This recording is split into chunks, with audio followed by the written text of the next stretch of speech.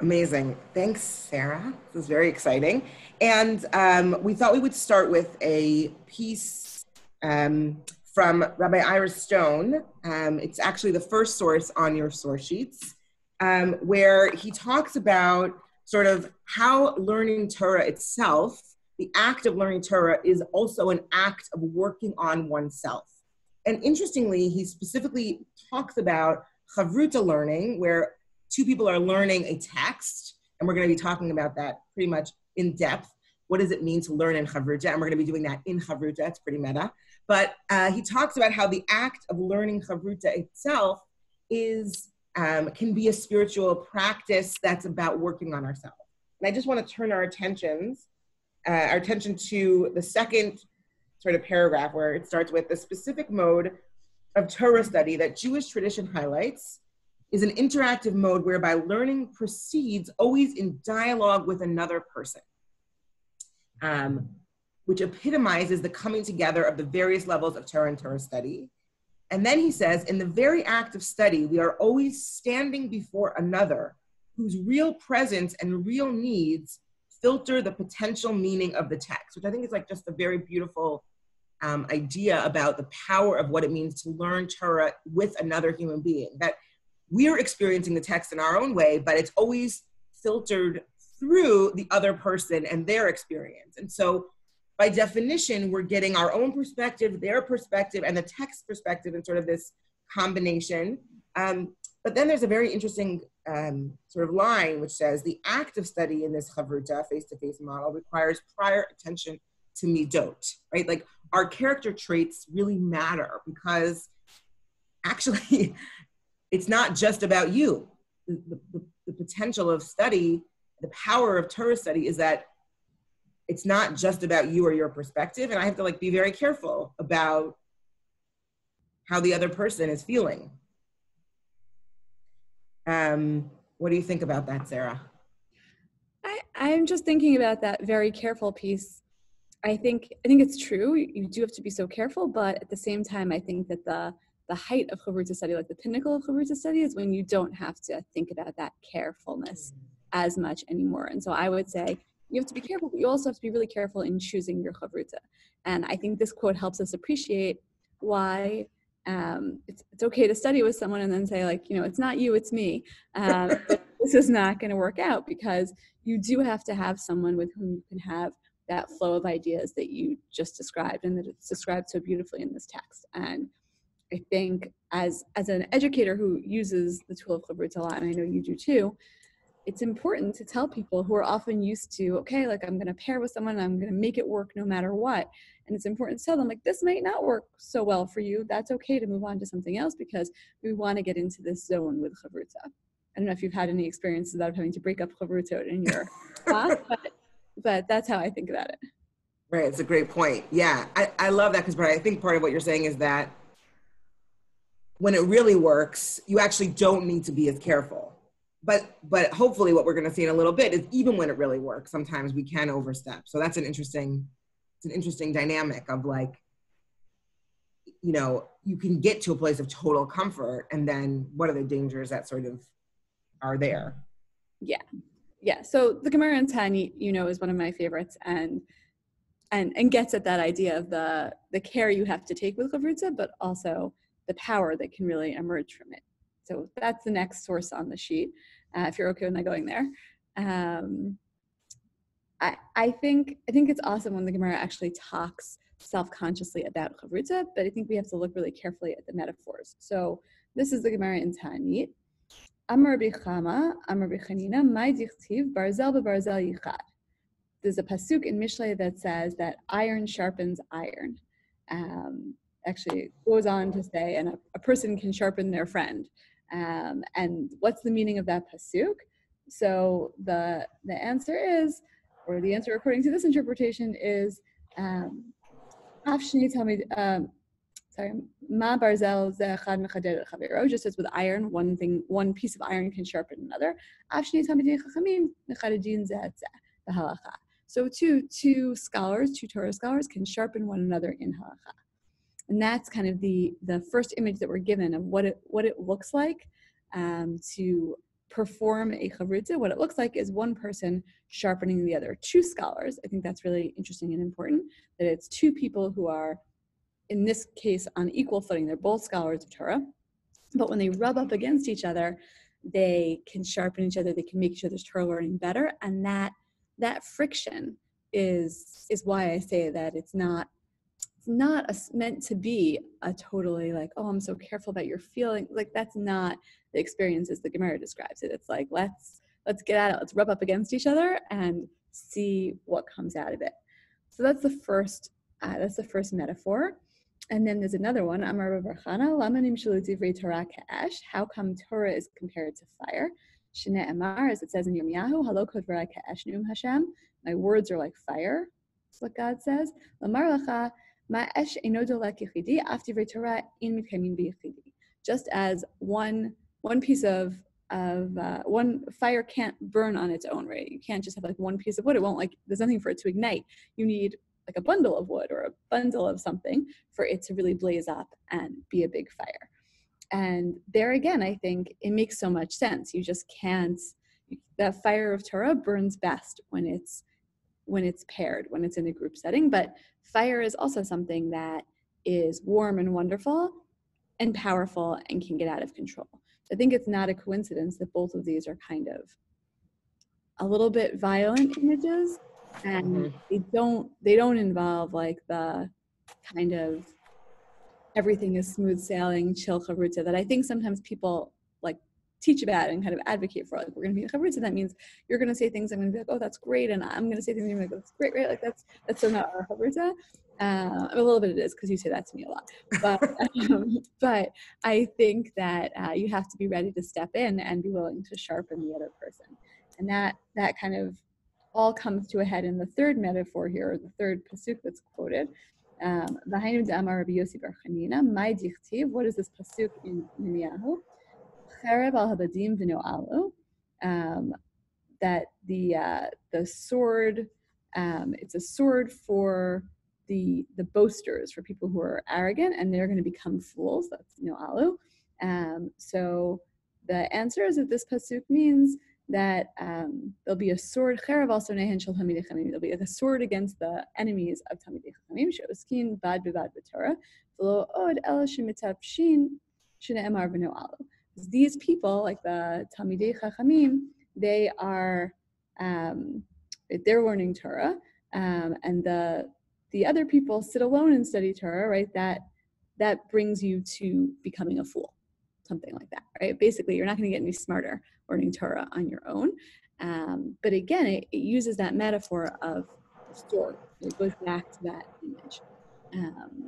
So yeah, I'm probably like the more combative in our Havruta, maybe. No, I think so. But I think that this, I would always want to read that previous text that you read in conversation with this Gemara in Ta'anit, because it's so important to remember that there's always meant to be a friction and a kind of argumentation going on in Havruta. Well, I want to focus in on that for a second, Sarah, because I mean, it's interesting because in our Havruta, actually, usually what ends up happening is we argue for a second and then we understand each other's positions and start to argue the other side. That's sort of that's the magical piece of our Havruta. I always feel we manage to convince each other in one sentence and then suddenly are convinced that the other person's position is totally true. So I don't know about how sharp we actually get, but why does it have to, I mean, it's an interesting question, right? Why do we have to be sharp? Why does it have to be fire? Why does it be a sword? Why do we need that level of sharpness or the potential for pain? Why do you think that that's important? I think it's about precision. I think that it's in the worlds of the rabbis, and I want to believe that this is true. Torah learning has real consequences. Like, if you don't understand things, it's not like, oh, we're having like a nice conversation about Torah. Like, maybe we'll get it right, maybe we'll get it wrong. Who cares? Like, it's not like that. Like, Torah learning has real world consequences. You see that throughout rabbinic literature and throughout halachic life. And so you want that precision. You want someone to hone your thoughts and help you really focus in on what's real. And I do think that, I don't think you have to be like yelling at the other person in order for that to work, although I certainly know a lot of Havruta out there that are like that. So I think, right, you and I do it without screaming at each other. But there is definitely a sense in which I want to run my ideas by you because I know you'll tell me if my idea is wrong or I'm off base or there's something else I should have considered. So I think it's that precision piece that really makes a difference. Yeah, and I love that. And I think it's also interesting what you were saying about equals, because I do think you can't, right, as teachers, we know that if you're too sharp, or even sometimes a little sharp in the world that we're living in, you actually can't do this, right? You can't you can't be equal swords or, right, or really mechadedin, like you can't be sharp like that. It doesn't work. And it's actually probably not healthy. But there's something I like that you were saying before about the equality piece. And I also think it's really important that we start with halakha. I think that that's a great point that in the rabbi's world, halakha and Torah study are this very similar pieces, and that you can sharpen each other's halakha, and it's as serious to sharpen each other's Torah. I think that's a really great point. I think there's also something here about loss of control that is interesting. Yes, I think that's like definitely the fire thing brings you there, right? Like fire can get out of hand if you're not careful.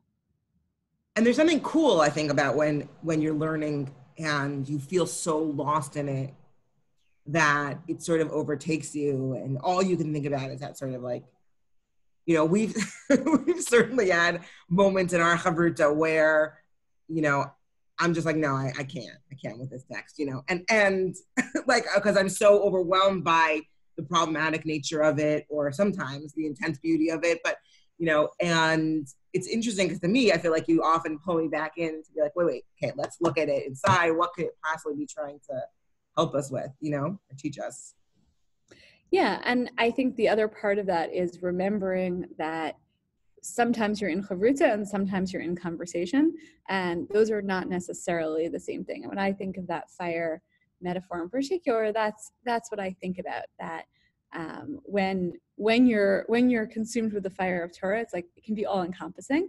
Sometimes, like you said, it's like, whoa, this is too much. But then you get out of Havruta, and you have to remember not to talk to other people like you're in Havruta all the time. And it's totally happened in my life. I know it's happened in your life, that someone's talking, you're like arguing with them, and they're like, why are you arguing with me? And it's like, oh, sorry, like I just do that with my Havruta all the time, right? And we think that's a perfectly normal way to converse, and it's hard because you really want to teach people those Havruta skills. I think that is the mechadedin echad hasheni piece, that I want to challenge you to tell me why you read the source that way, and I want to question you based on another source, and I want to push you to have that precision and be your best self. You cannot do that in every conversational setting. That is definitely important to remember. So that is, you know, we even have the idea that, like, you know, God is Eish Ochla, right? That God is as a divine force in the world can get kind of out of control, necessary and positive, but also a little bit dangerous. And I personally don't mind the idea that Havruta is a little bit dangerous. I think anything with that much power, of course, can go too far. And part of the fun and the challenge is reining it in enough to make it useful to us. I like that language of reining it in. That's a great point. Yeah. So I'm happy to go on to the next source, which is maybe an example of not reining it in so well. I think you and I each have like our favorite Havruta stories. This one might be mine. I love teaching about Rabbi Yochanan and Reish Lakish, who are famous Havrutas in the Gemara. They didn't start out as Havrutas, and I think going back to your point about equals, Yaf, like they weren't really equals when they started, and I think it's important to maybe point that out, that you don't necessarily, like the Talmidei Chachamim in that Tanit source, in my mind, is like it's a broad term, right? You don't have to be the most scholarly of the scholars to enter into this relationship. It's just about being able to achieve some kind of parity in your relationship with the other person. So here's the story in Bava Metzia. Starts with their origin story, which is not a story that Yaffa and I are sharing about ourselves today, but maybe another time. Yom Echad hava kasachi Rabbi Yochanan b'Yardena. Rabbi Yochanan, who parenthetically was an extremely attractive person. He was kind of like the rock star of Talmudic rabbis, shall we say. He was apparently very attractive. So he was swimming in the Jordan River. Chazi Reish Lakish, V'shavar Yardena Abatre. And Rabbi Yochanan, Reish Lakish saw him and jumped into the water after him. Amar le chelech la'oraita. And Rabbi Yochanan said, you should use your strength for Torah, which is just a great phrase. He's like, oh, look at you, strong swimmer. You should be using that for Torah. Amar le shufrech lanashe. And Reish Lakish says right back to him, you should use your attractive beauty for women. And I have to say, it's not exactly what we're talking about, but I love this moment. I think you and I have spoken about this before, because I think that, I think you and I had this in some way. Like, I think great chavrutas maybe have like a clicking moment where they're just like, oh yeah, like this is not everybody. Sometimes it takes a while to like settle in. I'm not saying that this is like, doesn't have to be love at first sight with your chavruta, but sometimes it is. And I think with that level, they each have like a snappy statement to say to the other. And so then Rabbi Yochanan says back to him, he says, if you come back to Torah, Rabbi Yochanan says to Reish Lakish, I'll give you my sister in marriage, and she's even more attractive than I am. So we'll bracket the problematics of that for a sec, yeah. Because otherwise we would just overtake this Havruta hour about this, which is not what the topic is, but we could talk about maybe that's next year's Global Day. So well, actually, they did beauty already, but yeah.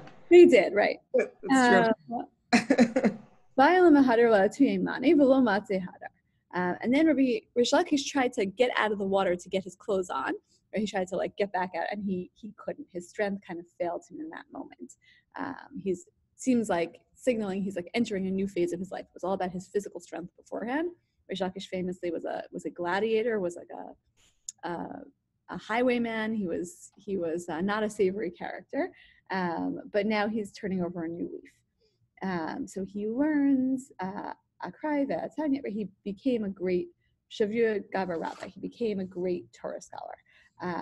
And from there on, they can kind of take this chavruta and run with it, because now they're in the same place, basically. And there's tons of stories throughout the Gemara about Rabbi Yochanan and Reish Lakish learning together. If we'd had more time, as you know, I love to teach all those texts about times when Reish Lakish contradicts Rabbi Yochanan. Rabbi Yochanan's like, all right, there's nothing I can really do, which is basically what I say when people tell me like Yaffa said this and Yaffa said that. I'm like, all right, well, I guess she must be right, because she's not Havruta.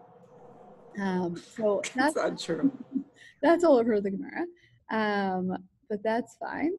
And then the Gemara here kind of skips over all of that and goes on. Yom Echad havu miflagei beit midrasha. One day they were arguing, they were fighting in the Beit Midrash, but like fighting. Hasayif hasakin. They go through a list of weapons. Fagion v'haramach, umagal yad, umagal katsir. Me'ematai makabelin tuma. They want to know when these things can be makabel tuma, when they can take on ritual impurity. In order for something to take on ritual impurity, it has to be a full-fledged kli. It has to be like done. And if you're asking yourself, why would I ever care? The answer is you would not, and neither really would they, which is always so striking to me about because the real consequences for purity and impurity were only in the time of the temple. I know that there were remnants of it still in their time, but still it seems to me like this should not have been a super high stakes argument for them. But they do. They get into really big arguments about it, about when is me'ematai gemar melachtan, when is it considered actually done? And they have two different positions on this. They disagree. And Rabbi Yochanan, hearing that Reish Lakish disagrees with him, says basically, the bandit knows his trade. Lista b'lista yuta yad. Ugh, the worst. I know you hate that part. That line is so painful. And then it kills me. Reish Lakish says back to him, Umaya Hansli, Hatam Rabbi Karuli. Hacha Rabbi Karuli says, what have you done for me lately? Because I was like the boss of the banditry world, and here they also call me rabbi, and it's not really so different. And in this moment, their chavruta completely falls apart. And so I wanted to put this text in conversation with the piece we saw before, and even the piece that you read, because this is where the Havruta, they forget to stop, right? They forget to sort of check it. That's how I read it. And they are now in a real fight instead of being in just like a Torah fight. They kind of forget that this is, like I said, not even that high stakes at a halachic argument. And now they're really in it. And everything kind of really goes downhill after that. Because then Rabbi Yochanan's really hurt, and he says, well, I brought you closer to Torah. I brought you closer to God. Like, what do you mean? What have I done for you? Chalash da'atei Rabbi Yochanan. Rabbi Yochanan gets sick. Chalash Reish Lakish. And Reish Lakish also gets sick. And this is something that I love more than anything about the Gemara, that words in the Gemara have real life consequences. They actually impact the way the world looks and feels. So can words harm? Can words kill? In the Gemara, absolutely. And think about how much power their words had. These are like the top scholars of their generation. They're talking in Torah all day long. Their words are so powerful, and now they say the wrong thing to each other, and they literally physically make each other sick. And then Rabbi Yochanan's sister comes forward because she, of course, is married to Reish Lakish, so Ata Achte Kabachya, and she's crying to Rabbi Yochanan.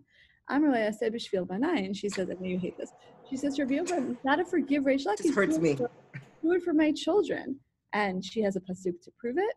He has a pasuk. He says, Amarla azvaya tamecha niachya. He quotes a pasuk that basically is God saying, no worries, like God will take care of everything. God will take care of the orphans. And she says, if you don't forgive him, I'm going to be a widow. You've got to forgive him. And he says back to her, also from Yirmiyahu, right? That, like, no, widows can also trust in God. Basically, Rabbi Yochanan is not hearing her at all. He's completely deaf to her words. And I think it's interesting, Yaf. I just thought, like, this could almost be a moment of Havruta between Rabbi Yochanan and his sister. It's nice. Because there's text involved, but he's totally closed off, right? He's just using the text as a weapon, or even like as a shield, right? Like, I have a suit for this, and I'm not willing to actually engage with you in conversation. I think that it can happen, that you can retreat into Torah as a way of avoiding having a real conversation. Anyway, that's beautiful. He does love that. That's so great. It's a great read. I never thought about that before, which is why you should always learn text in Havruta. That's awesome. And then he dies. Wait, sorry, can I just ask you one quick question? No, back to your new read. So do you think that the I and the me there is Hashem, or do you think it's Rabbi Yochanan? Oh, that's interesting. Is he using that text to say, oh yeah, it's okay, you don't need him because you have me, or is he saying you don't need him because you have God? That's interesting. I had always assumed it was you don't need him because you have God. But maybe it's me, but I actually think in my new read, it's like not even either. It's like basically just like, oh, you're talking about orphans? I've got a pasuk about orphans. You're talking about widows? I have a pasuk about that too. Right, but I would read it as me now. I've always read it as God also, and I think actually the God read probably strengthens your read. Like, I'm not worried about that. I have Torah in my hand, and I have God on my side, and I'm not worried about you. I don't see you and Torah's user. But I think it's an interesting thing to think about whether he's like, look, because part of this whole thing is Rabbi Yochanan losing sight of who he is. And there's a lot of megalomania here, and there is a question, which we've talked about before also, how you can use knowledge. Knowledge can help you feel superior to others. And I think we're watching Rabbi Yochanan experience that right now. Yeah, what I like about that read is that it really sets up the rest of the story, because then it means that at this point in time, he thinks like, I am fine, right? Which, I mean, it's a little weird because it did say Chalash Da'atei Rabbi Yochanan, but he basically thinks like, I'm going to be fine, right? It's going to be okay for me, right? Like, I'm not going to forgive Reish Lakish, and yeah, maybe he's going to die. Like, he seems to accept the fact that his anger has real world consequences. Right. He's like, maybe he's going to die, but like, I'm going to be fine. Me and mine, right? We're going to be fine. So I like that reading that you mentioned, because it kind of sets it up for like why it goes so wrong for him after. Well, I think, Sarah, based on what you just said, what's interesting is, well, why is Chalash Da'atei Rabbi Yochanan? What is he sad about? Is he sad that he's losing his Chavruta Reish Lakish, or is he sad? I mean, we have to unpack this more, but I'm curious to hear what you have to say about this, because I wonder, I always thought he was like just insulted by Reish Lakish, but I think there's something else when Reish Lakish basically rejects everything that Rabbi Yochanan did for him. Totally. I think it's totally undermining of like the last however many years of Rabbi Yochanan's life. I think it's like one of those moments where like, you know, you're like, oh, the relationship didn't mean to you what it meant to you all along. Yes. That's devastating. That's not just like someone says something nasty to you. That changes your view retroactively on however many years of your life. Right. And it really hurts. Yeah, it really hurts. It's very painful to be like, it's like, feels like the whole thing was like a betrayal somewhere. But there's also something going on about Reish Lakish saying, I didn't think about this till a second, Sarah. But actually, there they call me Rebbe, here they call me Rebbe, like, that makes it about Reish Lakish making it about himself and his power. Right. I was powerful before, I'm powerful now. And Rabbi Yochanan's like, how can you not see that? It's totally different. Right. Yeah. I think it's totally different. Right. Yeah. So I'm willing to totally accept that it could be that he's saying like, it's me. And so I do kind of think that I don't think he should be shocked I don't think he's shocked when Reish Lakish dies. I don't think that's the plot twist. I think he didn't expect though how he would feel afterwards based on what you were saying, right? Where he's like, I'm going to be fine.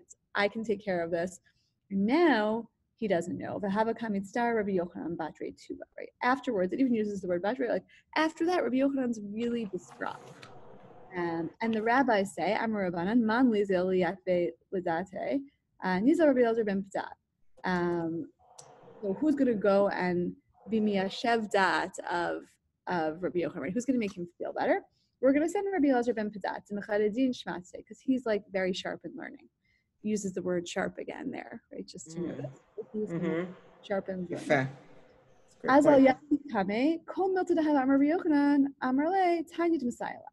And every time Rabbi Yochanan would say something, he would say, you know, there's a breita that supports you. Amar Atkfar Lakisha Bar Lakisha ki hava amina milta have a makshi le'asrin va'arba kushata u'mefarkina le'asrin va'arba pruke. Right. So he says, you think you're Reish Lakish? Like if I said something to Reish Lakish, he would ask me anything that I said. He would ask me 24 questions, and then we would have all these answers. We would have this discussion and all these answers. Umela Rav Chashmata, and Torah learning would grow because of it.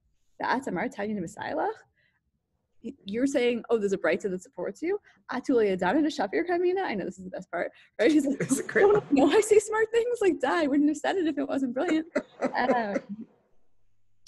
So that conversation doesn't go well. And I think this really takes us back to what we were saying before, that actually, and I've totally experienced this, and I bet you have too, actually Havruta is just like super boring and goes nowhere. When you read a text and you're like, here's what I think it means, and the other person is like, oh yeah. It's like, what do you say to that? You're like, okay, cool, let's read the next line. Not fun at all, not interesting at all. And for Rabbi Yochanan, I think this is where he realizes, I mean, I do think, I know that you really don't like Rabbi Yochanan in this story. I feel more sympathetic to him, but I do feel like for Rabbi Yochanan, what goes wrong is that the Havruta was in a way always all about him, for him. And he's like, but he didn't realize, I think, how catastrophic it was going to be to lose that force in his life. I really believe that he was naive in that way. He was so caught up in himself that he didn't realize, oh, I actually really need Reish Lakish. Like, I really, really need him. And now he doesn't have him. He's like, I still say smart things, but I just don't have anyone to help me grow the Torah around me in that way. And the end of the story, he goes around, he tears his clothing, he's crying. And he says, where are you, Reish Lakish? Where are you, Reish Lakish? And he drives himself crazy, essentially. So the rabbis pray for mercy on him, and he dies too. And it's kind of a Romeo and Juliet, everyone's dead at the end story. Super, super sad. Don't you feel any sympathy for Rabbi Yochanan here? I don't have a lot of sympathy for Rabbi Yochanan, as you know. I don't, because I think that there was a moment in their relationship when they could have been equals, or they get to being equal, but Rabbi Yochanan cannot let go of him being the teacher. Like, even that language of, I brought you tachat kanfei hashchina, is like, no, you didn't. Like, actually, just by being you have access to the Shechina. Like, I taught you Torah, but I don't think he ever gets over being the puppet master in a way. The whole thing is so puppety, even though I like that point you made earlier about them having this magic Havruta moment. I like that, mostly because it ties into our magical Havruta moment. But I never really thought about those snappy words as being a magical Havruta moment, and I like that a lot. And it's interesting, I didn't notice until right now, Sarah, this the clothing connection of tearing his clothing, and he can't. Clothing at the beginning, yeah. Clothing, yeah. So I never thought about that parallel, but I don't think that Rabbi Yochanan ever gets over himself in this whole story, and so going back to Reish Lakish's past, it's almost like Reish Lakish has no choice but to say, "You didn't change me. You didn't." And I can imagine that's like an old connection between the two of them, where like he can't. Rabbi Yochanan refuses to let go of where he found Reish Lakish, and Reish Lakish is like, oh, again you bring up my history, like again, like why do you think you were so important in my development? You know, even if he was, there's a way it feels to me like it's like an old scar between the two of them, and you know, one of the things that we talked about in the past is this question of like, how do you bring in your past dynamic, and what is your responsibility to the other person to not bring up the past, you know, and also to let things go. I mean, thank God, we don't have this issue really so much, actually, because we switch sides to be each other's defenders, but which is great and miraculous. But like, there is a way in which sometimes old Havruta arguments can creep back in, like, oh yeah, well, this is what you think in general about Rabbi Yochanan, right? For example, right? So it's like, I say that lovingly. Right. No, I know. I'm saying it's definitely always right. But it is interesting to notice it, like, well, I know that you think this, and so it like makes its way. And sometimes it's awesome because it's like, oh, look, we've seen this for the seventh time. Rabbi Yochanan, it's a way of building patterns. And sometimes it's bad because you're like, well, I want to move past that read or something, and or forgetting text, just sort of bringing in other pieces of a person's past sometimes can enrich that Havruta. I think as Rabbi Ira Stone said to us at the beginning, right, that the other person's dynamic can enrich us and help us be better, and sometimes it can actually hurt the other person and not let them move on and grow. And I think that's what we're watching happen for Rabbi Yochanan here, is like, he doesn't let Reish Lakish get over his past, and that's not fair. I know, but that's why I feel bad for him. I think it's tragic. Like, I think it's true. He never gets past himself. And it's just too bad he didn't have a good therapist, right? Like, he did. It's not that he didn't value that Havruta. I really believe he did love learning with Reish Lakish. He just didn't, like you said, he never figured out how to make it not about himself.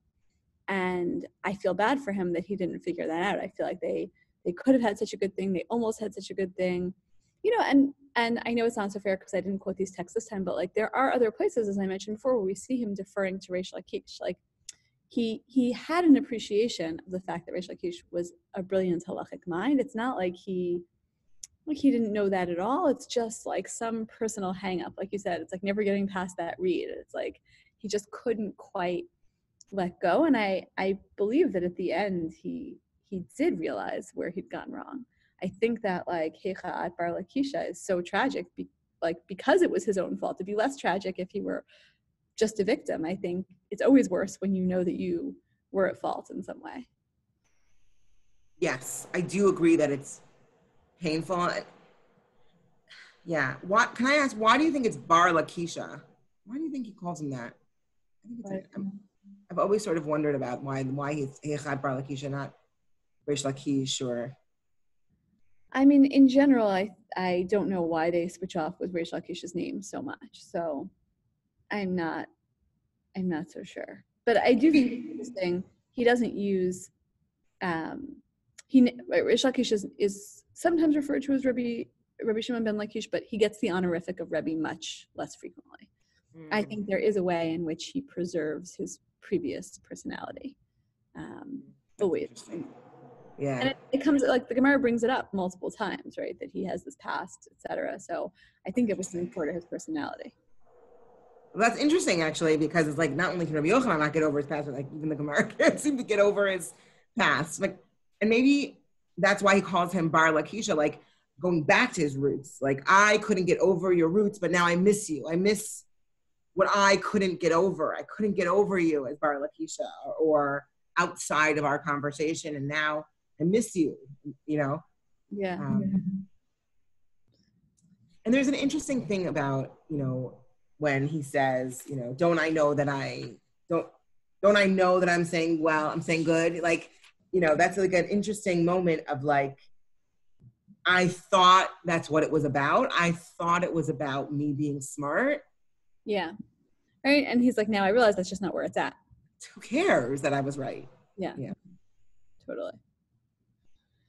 Yeah. So even though it's tragic, this is still one of my favorite Havruta stories. I think because they have that click at the beginning, even though it gets out of hand and it just goes so badly. But again, I do believe that at the end, Rabbi Yochanan realizes really deeply what he lost. So.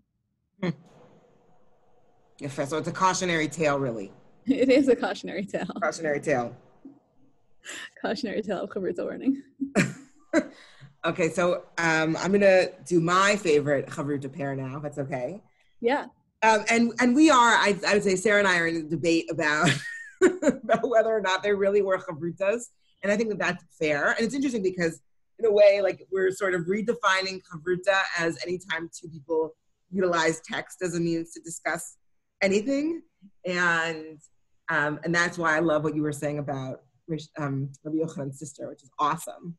Right, that now that's just like a conversation, but Rabbi Yochanan is like, oh, here's some text, and therefore we're now in a Havruta moment. I love that. So I want to steal that as we go on to Bruri and Rabbi Meir, and this is a text that we've learned together many times, and I've had the pleasure of learning many times, and love it a lot. And I think it's sort of, if Rabbi Yochanan Shakish is like an example of where Havruta goes wrong, if we decide to read Rabbi Meir and Bruria, who are husband and wife, at least according to some places in the Gemara,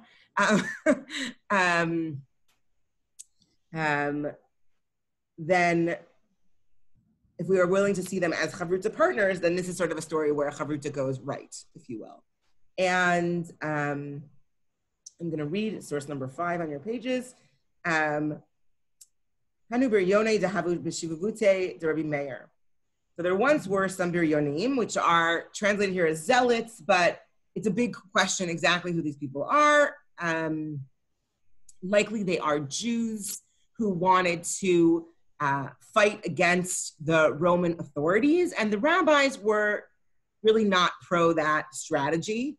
And they bothered him a lot, right? It really caused him a lot of pain. By Rabbi Meir, Rachme, Rabbi Meir prayed for mercy on them, but really that means about them, I think, that they should die, right? Which is a totally logical, normal response for a rabbi when he doesn't like his neighbors to pray that they die. So part of this conversation that we've been having is when rabbis get out of control with their either psukim, either their verses or their prayers. So this is an example, I would say, Rabbi Meir reacting emotionally. Sarah, would you agree with that? I do, but I still just love, because, you know, like I get into conversations with people sometimes like, oh, these stories in the Gemara, like, are they really true? Are they not really true? I'm like, that's not the point. Like, the point is to suspend belief and live in this world of magical realism with the rabbis, where like, if your Torah is strong enough, you pray for someone to die, like they could die. That's dangerous. That's, again, for me, an example of this ongoing metaphor of Torah being so sharp and so powerful in the world. So I do think it's an overreaction. I don't think he should have done that. I'm not approving, but I'm just appreciating. Yeah, no, I love that. And I think it's another great example where words can kill, right? So we've seen words killing, right, in terms of insulting one another or hurting one another. But this is a place where words can have the potential to kill vis-a-vis God, right? Which is also very interesting. And I like that you said if your Torah is strong enough, you can pray. But I wonder if it's like, is it your Torah or is it your connection with God? I mean, it's an interesting question, what he's calling upon there. That's right? how you get connected to God in the Gemara. You learn lots of Torah. Right. So there's the same thing. They're the same thing. Yep. But I do think it's very significant to notice that Rabbi Meir's initial reaction is very, very extreme. Whereas his wife, Beria, is quite calm and comes in. Amrle Beria debates who his wife, Beria, says to him, and this, as you know, Sarah and I, if you know that I read this, you can read this sentence in many different tones, I would say. And I'm even willing to read it in a calmer tone. I do think the way that I prefer to read this piece is to say like this. My datech, like, what are you thinking, you idiot, basically?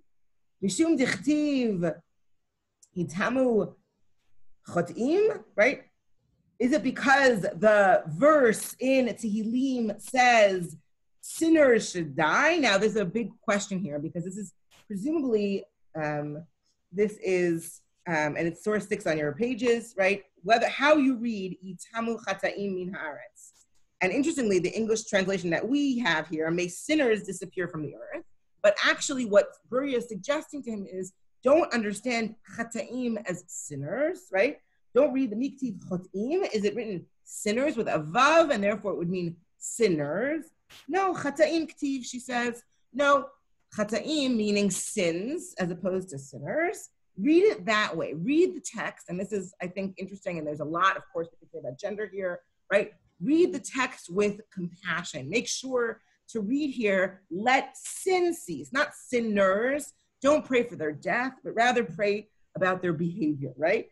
If you will, hate the sin, not the sinner, saying, right? That's clearly a parallel to this, right? But the ode, right? Seife, right? Read the end, the krav, read the end of the verse, where Sha'im od einam, right? If you pray that there will be no more sins, then there, by definition, there'll be no more sinners, right? Now, do you have to read the text this way? You really don't. And in fact, you'll see here that the English actually says that there are two parts of the same verse. May sinners disappear from the earth and the wicked be no more. When I have no more sinners, I'll have no more wicked people. Okay, but she reads it as, right?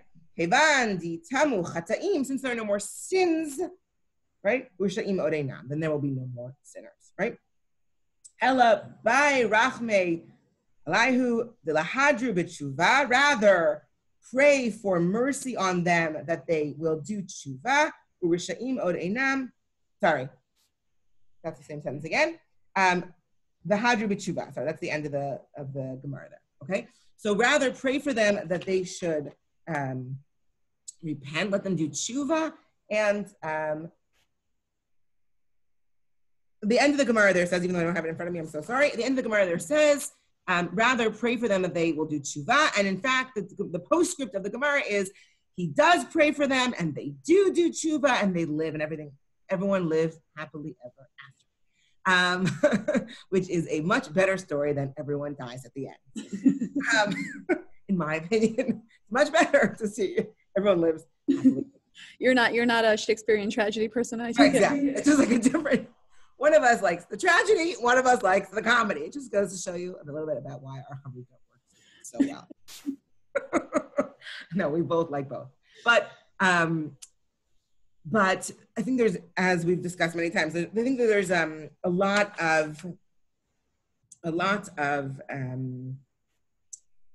to learn from this piece, right? Particularly about how we choose to use text. I think it's interesting that we don't hear anything about Rabbi Meir. He doesn't respond to her in any way. He just does what she says, right? Which I think is sort of a very fascinating point here, where he doesn't question her reading of the text, even though he easily could have. He could have easily said to her, you can read it both ways, and I'm choosing to read it this way, and God is on my side, and the same way that Rabbi Yochanan does. He could have said to her, listen, Beria, thanks for that really compassionate reading, but actually these are bad guys, they're Risha'im, and Hashem doesn't want Risha'im. That's just not what God wants on this earth, and I'm praying for that, and God will listen to me. And I do think it's sort of an interesting thing to notice that, like, that God does, in fact, listen, right? Like, in other words, he does pray, and that prayer, once again, so if we're talking about words having power, words have power to destroy, which is the beginning of this, and words have power to cause others to repent. And both of those things are important. The power of words here is critically important to this story. And Rabbi Meir is moved by her words and her reading of the text. And as a result, his words change and their behavior changes. So that combination, I think, is really quite powerful and important. What do you think, Sarah? I think that's right. I mean, for me, you mentioned like we're never totally sure. We never totally agree about whether or not this is really a Havruta. And I just think I kind of want him to say something back to her. Yeah. To me, this feels like if I'm going to see a Havruta here, it has to be kind of like in the backstory. Like if you said to me, like, oh no, Sarah, like you have to read the text this way, I would maybe just act on it, but only because we've been learning together for so long and I trust your reading of texts. So I think there has to be, to see this as a successful Havruta moment, I have to like imagine a backstory where he's like, no, like I trust your reading of text. I mean, I guess the other option is he's like, oh, I guess praying for people to live is actually preferable for praying to people to die, right? Which could also be that Rabbi Meir had that thought, which, he agreed with you and that's fine. But I do think that I like to read this in the context of like, well, they must be used to talking about text together. And I think it goes back to what we were talking about earlier, that if you are someone who spends a lot of time in Havruta, that tends to be like your pattern of speech. And so I'm comfortable saying that someone like Rabbi Meir, really, I think that's probably about all of Chazal, like they just spent so much time in that mode. And some of them like so much time, right? Like they left their families. Like, of course, when they came home, they would speak to their families that way too. I can't imagine not. It's not something that you can so easily turn on and off. So that's kind of how I see it. He knew that it was a strong reading of the text because he trusted her and her reads of texts, and that's why he's willing to act on it. But I love that. And I'm curious because I think it's interesting to me that I do think that there's a bit of a critique here. There's like a level of self-awareness where it's like, in order to not pray someone dies, like I need a pasuk, and like that my datech thing, when she says, what are you thinking? Could be like, what are you thinking? It's crazy. You don't need a pasuk to tell you this. In fact, I'm going to read a pasuk in a different way. And, it could be just appealing to his natural morality, or it could be my datech, right? Like you live your life according to psukim, which I really think is true for them, right? We really see that, right? In all these areas. And, even with small children, right? We've talked about this before, but like, it's so cute when like, they're like, okay, psukech, right? Give me a pasuk, and it's like, it suddenly tells me everything I need to know about the situation that I'm living in, right? So there's something in that that's real and pure, but there's something also interesting here of like, actually, she could have said to him, don't be an idiot. God doesn't want people to die. And did she even need that pasuk or not? I of course want to say, of course she did. Because that's their mode of communication. But there's also a question I wonder, like, No, I think she for sure did. Like, I guess because, right, the other option is to assume I'm married to, like, basically a homicidal maniac, right? Like, really, because she doesn't make that move, right? Like, if it were just the morality thing, she'd be like, what are you thinking? You're crazy. You want to kill them? No, like, we don't kill people, honey, right? Like, and instead she says to him, she gives him, it's a way of giving him the benefit of the doubt, I think. She was like, oh, are you thinking about this pasuk?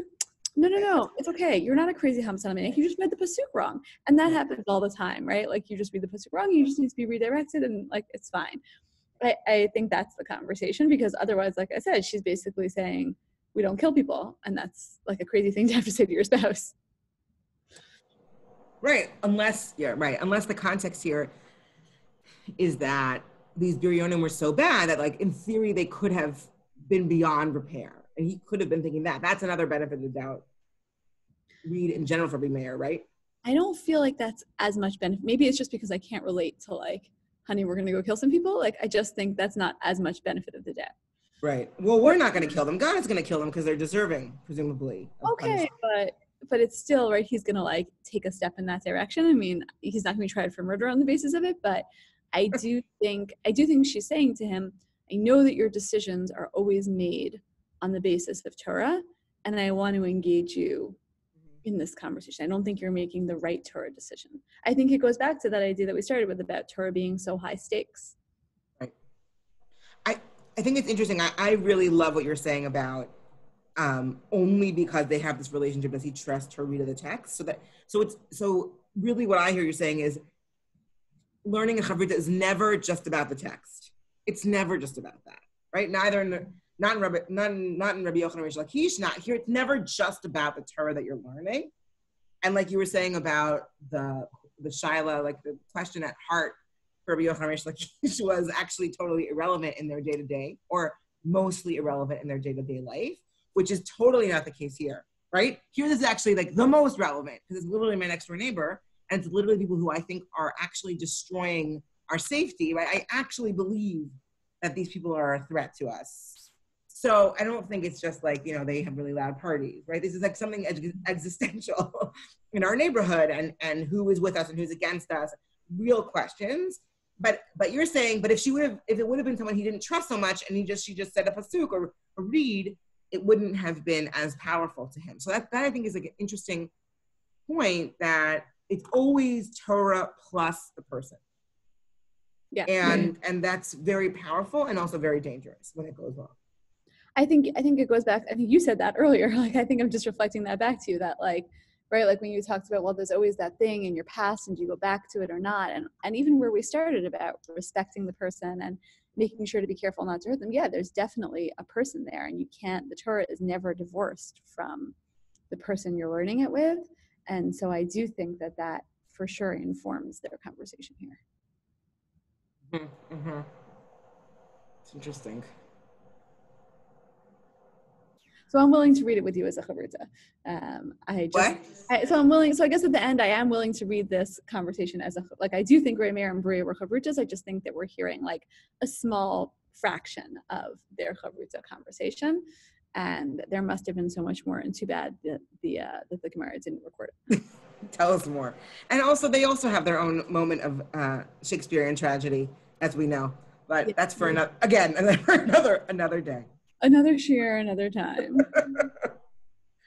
Well, the fun thing is, Yaf, you and I are going to be wrapping this up in a few minutes, but we are learning together in just a few days, right? Our next scheduled Havruta is Thursday morning. We'll actually be in person. So maybe we're not inviting people to tune in there, but I think these conversations really help me think about how much Havruta has mattered in our own lives. I think that's, we mentioned at the beginning, we've been Havruta for 16 years. And, it's interesting also to think about, let's say, any of these pairs who presumably were together for a long time, like we don't have an exact span of years, but it was over a long time, because some things stay really constant. Like I think the way that we learn together now is basically the way that we learned together from day one. And that's something that's amazing about our Havruta. And so there are ways that maybe you could say to me like, oh, Sarah, like, you always think that, or you've always thought that, and that's true. But then I think about how much has changed in our lives. We've moved countries and places, and right, so many things have changed in our lives. Jobs, like things are constantly changing in our lives. Kids, right? And the fact that the learning is a constant, I don't know, I think to me, that feels like something that could be a piece of Bria and Ray Meir's relationship, actually, is that like when Torah is part of the core of your relationship, it stays stable in a way that other things don't. And so I don't judge them. I kind of like that they're always like, oh, I have a pasuk for that. I have a pasuk for that, like you were saying, because it's like, I feel that in my own life, that Torah is the bedrock, and that Torah relationship is like a constant, and whatever else shifts, it shifts around it. And we have that at the core. I totally agree with that. I have to say that, you can put a schedule, you can put something in your schedule to have a phone call that's constant, and it's not the same thing as having a Havruta that's constant. And, we can measure our relationship on what we were talking about last week and what was going on in our lives and what was going on in the text. And sometimes, right, like, oh, last week we talked about this because then that thing came up, and we can measure our lives by our Havruta. And I think it's incredibly powerful, and it's a huge gift. I mean, there are very few people who in this world who have seen my growth as a human, but also in Torah, like you have. And it's interesting to me also when the moments are where we say, okay, we're not going to continue learning Avodah Zarah this week, but here's a shir I'm giving. I need you to help me with this point. I don't have it yet. Help me out. And, you know, to have someone to be there with you in your life moments that are Torah moments and Torah moments that are life moments is such a blessing. I'm very grateful to you. I'm so grateful. And I do think it is like, you know, in a way that makes Buri and Remeir, again, like the best model. Like they live together, you know, they like were constantly living with each other. And so it makes sense. They connected over all different things. We have barely ever lived in the same place, the same city even. But sometimes we don't live in the same country. But I think that we do have that, like you said, that intertwined life and text. And I sometimes date my life of like, what was going on that year? Oh, that was the year we were learning Megillah, and this was happening in my life. And I do think it's so powerful to have that relationship. So I'm very grateful. Me too. I'm very grateful too. I'll see you Thursday. Okay, see you Thursday. Thank you so much to everyone for joining us. We've really enjoyed being a part of the Global Day of Jewish Learning, and we hope that you continue your learning as well. Bye. Bye, Ash. Bye, hon.